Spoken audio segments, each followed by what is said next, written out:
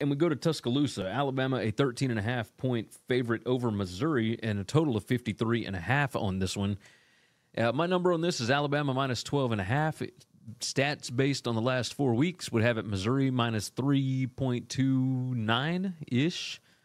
So a little over 3 points for Missouri. This one is interesting, I think. You start to look at these numbers, and Alabama cannot run the ball. They are number 116 in offensive line yards. They are number 123 in stuff rate allowed. Missouri is good at both of those. Missouri's defense should be able to shut down Alabama, which sounds odd. There might be something up with Jalen Milroe. Now, does that mean that Ty Simpson gets to come in? If he does he look better than what Milroe did?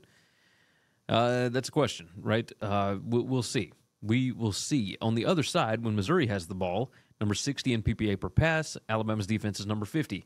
Number 56 in PPA per rush. Nate Noel is out for this game, by the way. I think that Missouri is going to be able to throw the ball on Alabama. Keon Sabb, the safety, transferred in from Michigan. He is out. He broke his foot in the last game, so he's going to be out for a little bit. I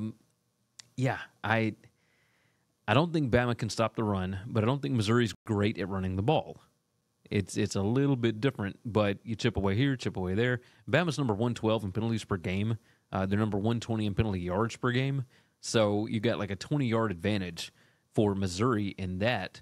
Efficiency-wise, like 5 factors plus talent, Bama number 10, Missouri number 14. I think these two teams are actually really close.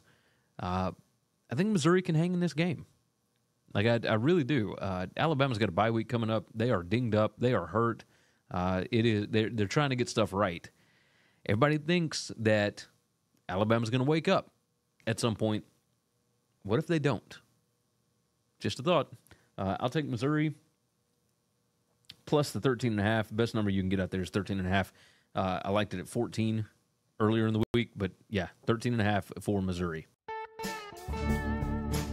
Thanks for listening to Winning Cures Everything. Make sure and follow me on Twitter at GaryWCE. If you want to toss in a question, you can email me, Gary@winningcureseverything.com.